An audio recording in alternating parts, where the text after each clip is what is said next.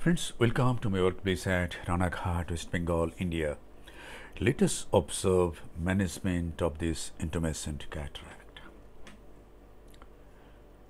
This is a totally unedited recording.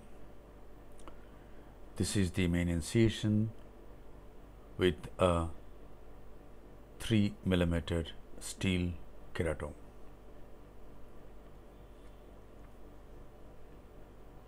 A side port is made on the left side of the main incision about 3 clock hours away.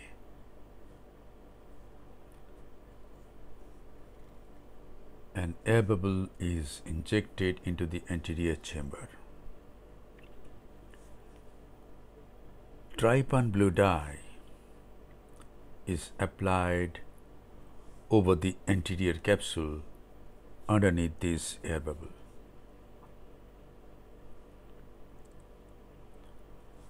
Little bit of adrenaline is injected into the anterior chamber to maintain dilatation of the pupil.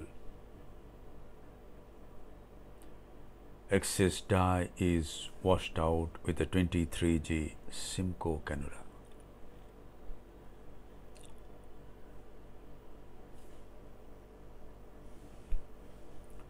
The anterior chamber is now filled up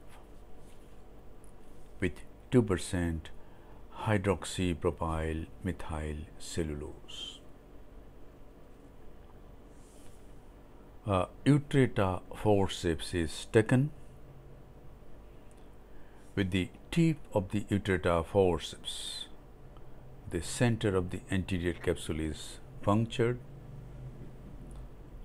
and a small rhexis, a mini rhexis, is done. The 23G Simcoe cannula is taken again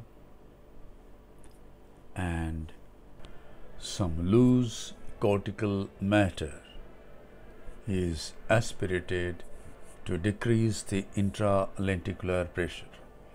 Friends, we must remember that cause of rhexis runout is high intralenticular pressure, and we must decrease the intralenticular pressure by aspirating some loose cortical matter, and the cortical matter from all around is removed, rotating the nucleus. And now we have to enlarge these small rhexis. Anterior chamber is filled up again with 2% hydroxypropyl methyl cellulose. A nick is made at the margin of the mini rhexis. The Oertli forceps is taken again, and the small rhexis is enlarged in this way. So, if we can do this, we can do a very nice surgery in intumescent cataracts. Size of this rhexis is about 5.5 to 5.75 millimeter. We will see that after implantation of the intraocular lens. And now watch nucleus management. The cataract is not very hard. We can say this is grade 3 nucleus.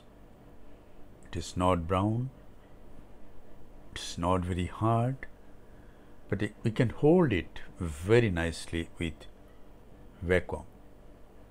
So we hold the nucleus with vacuum, we bury the tip, occlude the tip and hold the nucleus firmly and chop it and emulsify the pieces.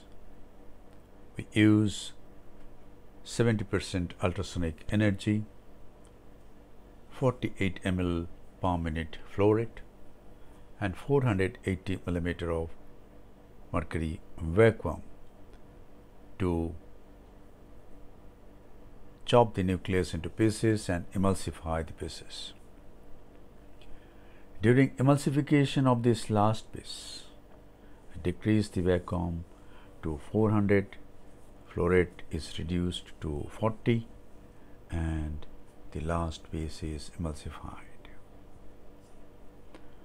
So the nucleus is nicely managed. There is some cortical lens matter sticking to the anterior capsular rim, and some cortical matter is there at the equator in some places.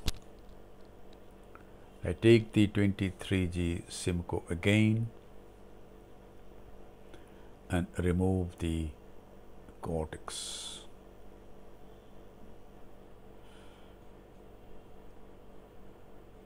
We can use anything for this. We can use bimanual irrigation aspiration, coaxial irrigation aspiration, or more safer device, that is up to the surgeon. If a surgeon wants to do a perfect surgery, we must appreciate that. And now is the time to implant an intraocular lens. I am using a B cartridge, so I want to enlarge the main wound little bit, say by 0.1 mm, so that we can engage the cartridge easily in the wound. Remember that it is not good to stress the wound. Just a fraction of a millimeter increase is better than stressing the wound too much. The lens has been placed in the capsular bag. Now see this. The optic of the intraocular lens is overlapped by the anterior capsular rim. A thin rim of anterior capsule is overlapping the optic of the intraocular lens. This means the size of the rhexis is about 5.75 or between 5.5 to 5.75 millimeter. The antechamber is nicely formed. Integrity of the wounds are checked. Few drops of moxie is applied over the cornea, and the case is concluded. Thank you very much for your attention. Hope this video will help you in developing your surgical skills.